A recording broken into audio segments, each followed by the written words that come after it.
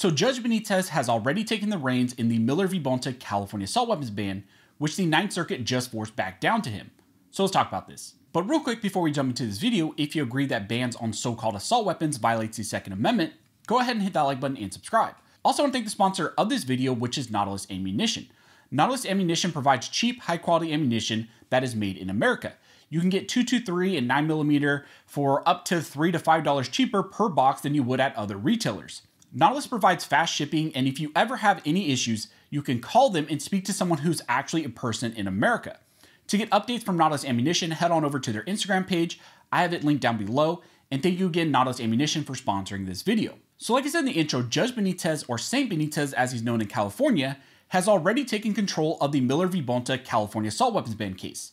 This comes off the heels of the Ninth Circuit remanding the case back down to him last week for reconsideration of the case in light of New York State Rifle and Pistol Association v. Bruen. That was the recent Supreme Court decision which found that the Second Amendment requires that the analysis be text as informed by history, and the Ninth Circuit has remanded the case back down to Judge Benitez for reconsideration in light of that test. That was an effort by the Ninth Circuit to punt this case once again and to stall the case out for as long as possible now that the Supreme Court has rejected their prior decisions and their prior analysis which they used. However, Judge Benitez is wasting no time and has already ordered the parties in the case to file their supplemental briefs for his reconsideration. Now, for those not aware, Miller v. Bonta is a challenge to the state of California's ban on so-called assault weapons. Under California Penal Code Section 30515, the state of California bans various types of firearms based on their characteristics. For example, a semi-automatic centerfire rifle with a detachable magazine cannot have a flash hider, collapsible stock, forward vertical grip, and other features as well. If it does, then the state of California defines it as a so-called assault weapon and restricts the purchase and possession of those items. The Miller case was originally heard in the Southern District of California before Roger T. Benitez, or Saint Benitez as he's known in California. In reaching that decision, Judge Benitez used a standard review, which the Supreme Court just affirmed, and he looked at the text of the Second Amendment and the history of our nation to determine that the state's ban on these types of firearms is not constitutional. In fact, in reaching his original decision, he stated, "A ban on modern rifles has no historical pedigree. Prior to the 1990s, there was no national history of banning weapons because they were equipped with furniture like pistol grips, collapsible stocks, flash hiders, flare launchers, or barrel shrouds. In fact, prior to California's 1989 ban on so-called assault weapons, those so-called assault weapons were manufactured, acquired, and possessed throughout the entire United States. Because the ban was not in line with the history of the nation and did not date even back to 1791 or really any real relevant time period, it is just a new construction of our recent generations, he found that that ban in California is unconstitutional. After he struck down the California assault weapons ban, the state of California then appealed that decision up to the Ninth Circuit, and they sought a stay and an appeal, and they were granted both by the Ninth Circuit. But ultimately, this case was put on hold at the Ninth Circuit level because it was kind of behind a bunch of other cases, including Rupp, which were waiting on the Supreme Court to rule in the New York State Rifle and Pistol Association v. Bruen decision. However, recently the Supreme Court did issue that ruling in Bruen, and they struck down the Ninth Circuit's use of the two-step approach and also affirmed text as informed by history as the correct constitutional analysis. In reaction to that decision by the Supreme Court, FBC through outside counsel filed a motion to lift the Ninth Circuit stay on the Judge Benitez ruling and to fast-track this case through review at the Ninth Circuit level. Well, the state of California, of course, opposed that. They opposed that motion to lift the stay, and they also pushed for the Ninth Circuit to vacate the Judge Benitez ruling and to remand the case back down to him for reconsideration of this case in light of Bruen. Essentially, the state of California's only tactic was to try and get this case remanded back down to the judge that has already ruled against him on this very issue.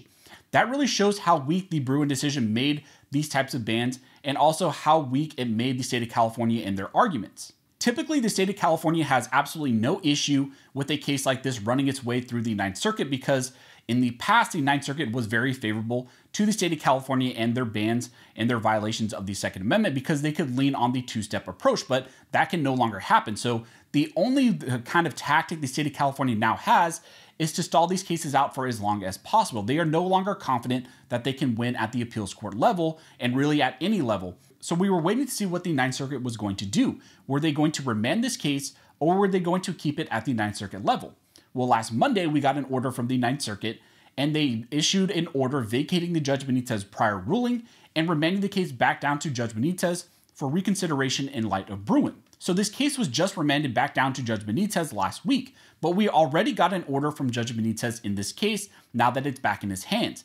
And the order reads, pursuant to the decision of the Court of Appeals vacating and remanding the case to this court, both parties are ordered to file briefs addressing New York State Rifle and Pistol Association v. Bruen, and to do so within 20 days of the date of this order. And it's signed the Honorable Roger T. Benitez. So now both sides have 20 days to file their new arguments in light of Bruen. This should be a fairly easy task for the plaintiff/FPC because history is really on our side, is on all of our sides that promote the Second Amendment. However, this is going to be a really hard task for the state of California because now they only have 20 days and they must find some sort of historical analog dating back to 1791 which justifies this ban. They, as the government and the one who has this law, have the burden to show that this ban is valid and is valid according to the text and history of the Second Amendment.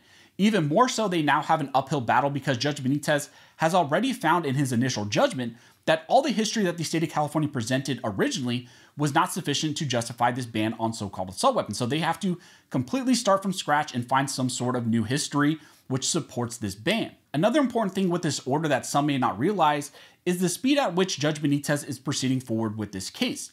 If you look at the order, it was drafted and was ready to be signed the day after the Ninth Circuit remanded the case back down to him. Ultimately, he signed it on the 8th, but he already had his clerks or himself draft the order and it was ready to go. When you look at other cases like Rupp v. Bonta, which also deals with the California assault weapons ban and was also remanded back down by the Ninth Circuit to the district court, there was no order and there is still no order by that district court judge, which is now in control of Rupp. That case was remanded back down on June 28th of this year, but it went to the judge who issued a favorable ruling in the past in favor of the state of California, and that district court judge still has not gotten that case going whatsoever.